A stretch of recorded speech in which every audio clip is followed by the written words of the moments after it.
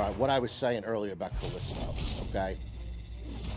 If you haven't played Callisto Protocol, you really need to, okay? You really need to play that game.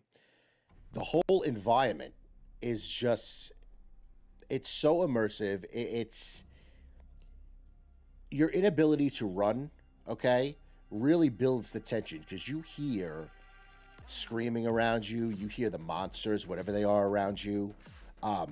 They're in the vents a lot of the time, so you hear, you know, a monster over there trickling his way, you know, over your head, down a wall. Like they're all like in the vents of the prison. Okay, so the whole ambiance of the game is just unreal. Okay, the combat, it's got that Uncharted feel, kind of with the little like guided cinematics, but it's guided, but it's not, because if you get attacked, all you need to do is move your left stick one way or the other, and you dodge it. I mean, if you flick your stick twice to the left, then it's going to kill the animation, and you're going to get hit. Okay, but as long as you do that, and you know you hit him with like a counterattack, you're golden. Okay, so I just got used to it. You know, I was playing it last night.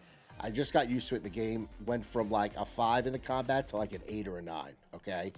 Then I just got my first gun, an actual pistol, okay, as a hand cannon.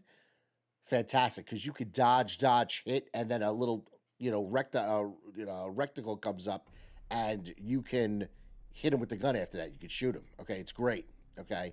Combat, so far I'll give it a 7 out of 10 so far, because I haven't gotten more guns yet, all right? Environment, 10 out of 10. Guns, 7 out of 10, or combat, 7 out of 10. But if you haven't played it, I really suggest it. I'm very early on in the game. I think I'm going to do a series on it. I guess maybe in the next couple of weeks, I'll do an impressions video once I'm a little further in.